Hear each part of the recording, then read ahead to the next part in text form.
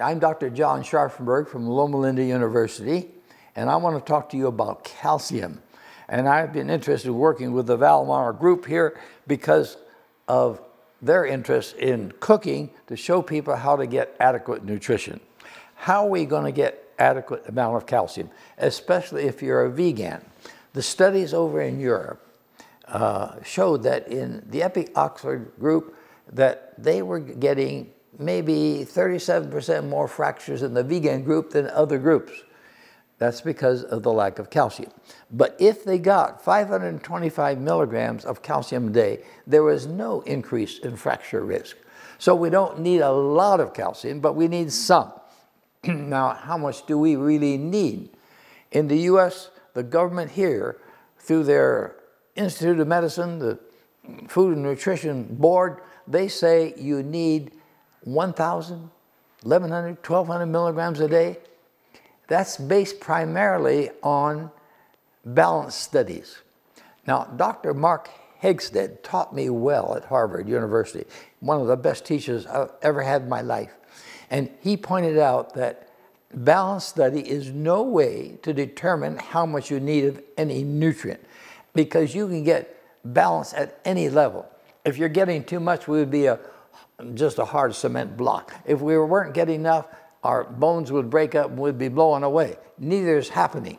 A better way to tell how much you need is to go around the world, see how much the people are getting, and see if they're growing okay. And we don't need those great amounts that they're claiming we need. Hegsted pointed out that in his prisoner study down in Peru, they got balanced at 700 milligrams a day. I was the one who set the amount that we would recommend our allies should have when I was with the Secretariat of the Interdepartmental Committee on Nutrition for National Defense. We recommended 400 milligrams a day. Well, now that was in the 1960s. Today, I might raise it to 525 based on the M.P.H Oxford study. So if you get no dairy products at all, how much calcium do you get in your diet? In Poland, they've done good studies, and the figure is pretty well accepted that you get about 250 milligrams of calcium a day if you don't use any dairy products. But how much would you get then if you took 1 cup of milk a day? You get another 300 milligrams, which would bring it up to 550 milligrams. But all these milk substitutes, they usually have calcium added. You'd get the same amount if you use almond milk that's been fortified with calcium, or soy milk fortified with calcium. So from the fracture standpoint, it would just take a cup of a milk substitute fortified with calcium to give you that amount that we need from the fracture standpoint. What about the intestinal cancer standpoint?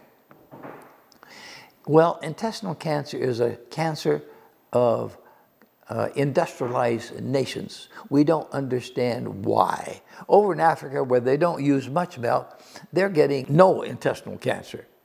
But in our country, where we use a lot of milk, we do have intestinal cancer. And the people who are getting milk actually are getting less colon cancer than those who don't use any milk.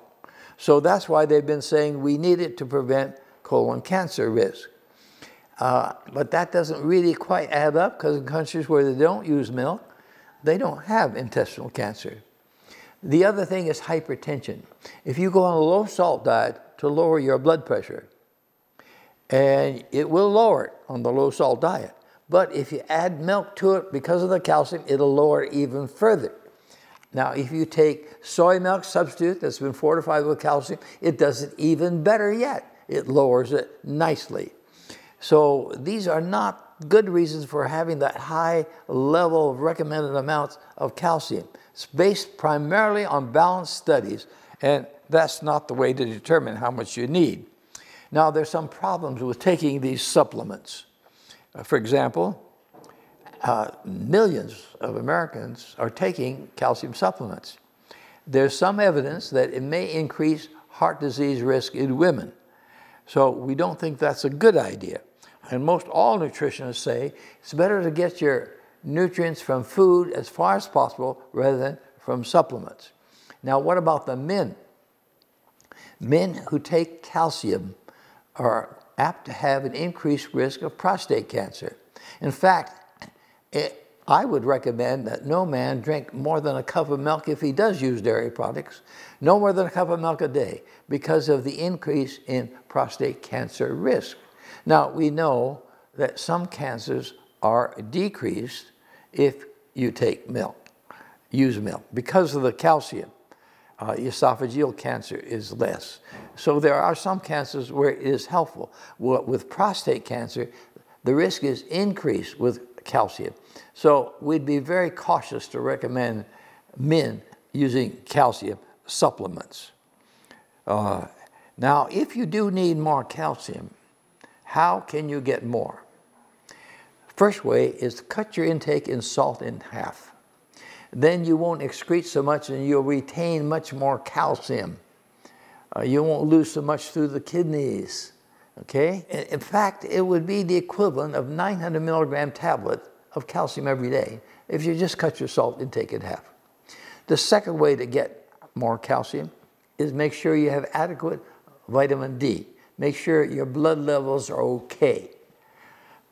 If you get adequate vitamin D, you will absorb 2 to 3 times more calcium.